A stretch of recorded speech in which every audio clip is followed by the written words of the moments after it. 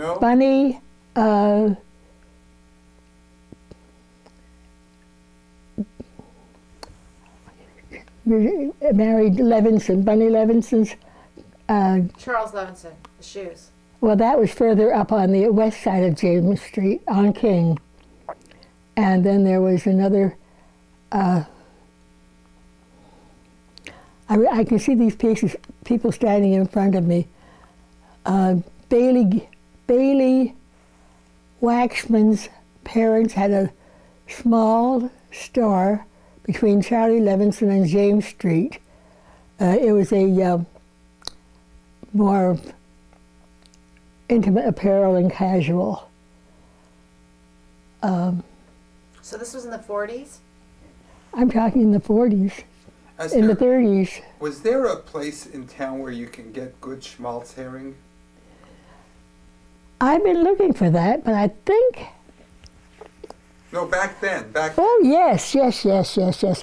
My late grandmother had a little grocery store across the street when I was a child, and she had a barrel of herring. All the fish stores, the big fish store, yes, on King, just east of us, Finley Fish, it was run by a Jewish family. They were all members of our shul. Your late grandfather was one of the stalwart people of the city. He and my father were friends. Where we lived on John Street North,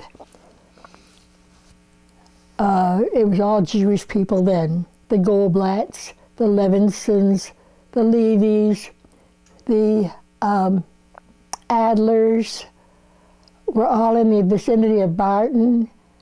And from Barton to Cannon, from Robert to Catherine. And the Rosens, they had the first store on Barton Street. I'm trying to think of certain. The son still comes to our shul, although he's living in Toronto. I know him just like my family, Right. but it's hard to. And you knew all of these people. I was born here. I was born where the CNR station Luana Gardens is today, in 1916. My father had a little store, and he'd go out with a wagon and a horse, and my mother would look after the store. And across the road on the corner was a police station, and a lot of Italian people. We were very close. What'd you sell in the store? In mine, my own dress shop? No, in your Father. parents' store. It was used furniture. My father would take an old stove and he'd fix it up, and their head nurse at the General Hospital was a very good friend of his, and she'd call him and she'd say, they have no heat in such and such a place. Can you help me? My father would take the stove and the pipes and go and put it all up for her. For years. And when my sister Irene was a year and a half younger than I, that was Linda Morris's mother.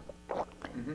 And she and I went, from this nurse arranged for us to go to the Spectator fresh air camp out in along the lakefront, just along the shore there, for 2 weeks, because we were a family of 12 children.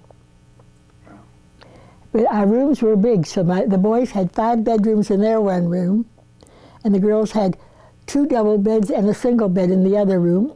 And when a very poor woman, nice Italian lady, had no place to go, a cot was put at the end of our bed for her. There was always room for everybody. And when we had seders, 35 would have the first sitting, and then they'd get up and they'd serve the other 35. This is the way we lived. I have pictures all along into some of these books. That's why I don't part with anything. And then later on, we had the big seders at my sister Marion and Harry Levy. They had a home on Thorndale with a basement that was 22 feet wide and 36 feet long, and she had her kosher Pesach kitchen downstairs. And we would all go and prepare the dinners together. 80 of us would sit down together. Before that, when we lived on James Street over the store, Pesach, we'd be all sitting around, the tables would be all spread out. The furniture moved out like I had here on several occasions. And all of a sudden, a knock on the door, and it'd be the police inspector coming for his little glass of wine. He came in Stefania, but he always got his glass of wine. But this is the way we've always lived, close. And then, as I say, along York Street is another whole section. On James Street North, going down from King Street, there was Minden's Jewelry, and then there was Ginsberg had a dress shop that his brother-in-law Benny's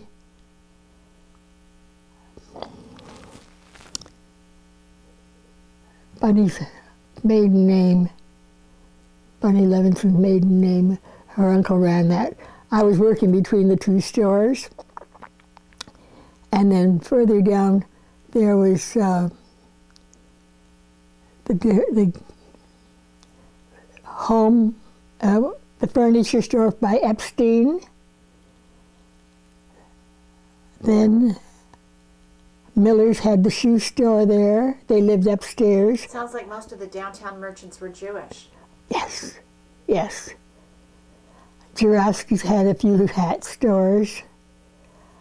I know them all even now, those that are around. Was the economy good in those days? Was the economy good in those days? Well, for a nickel you could buy a loaf of bread, you could buy a dozen eggs for a dime, you could buy a pound of butter for 12 cents. 5 pounds of sugar was about a quarter. But our wages, my wages, I started very young. I'd walk from James Street to Ottawa Street, Myers, Alters,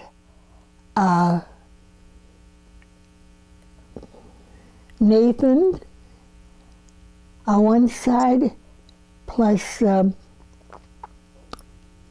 Lily, he just passed away. Lily Latner married, the daughter comes to shul right now. She's Donna Vine? Oh, Donna Vine was my niece's girlfriend.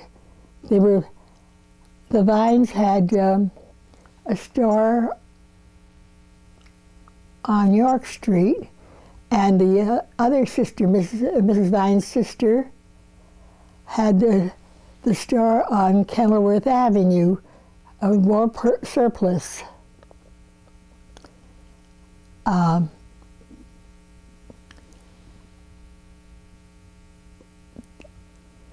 I'm trying to think of. No, that's great stuff. And you belong to the Beth Jacob. I was born into the Beth Jacob, and that's where I belong. Now, I was going to tell you that when we were teenagers, the old Cannon Street Shul had Sunday afternoon tea dances. And Sally Adler, they all came in from Guelph and Kitchener and Galt to be at the tea dances to meet the Jewish girls. And you remember the dances? Oh, yes, like yesterday. I love dancing. What kind of dances did you do? They had an orchestra. Oh, I'm not a dancer. I never took lessons. I never had time. I just danced with my husband. I danced with anybody who came along. Wonderful. I was always the first on the floor and the last off. Is that right? Yeah, but I don't do it now. What year was this when they had the tea dances? It was in the late, wait a minute, now I was 14, 15, 16 in those years. So at 14, it was 19, I was born in 16, it was 1929, 1930, 1931, 1932 area. Every week we had a ball. Sometimes, it was mostly, I don't remember winter, I don't think it was in the summer. But I've known Solly Adler since then. He had the men's store down the street from me.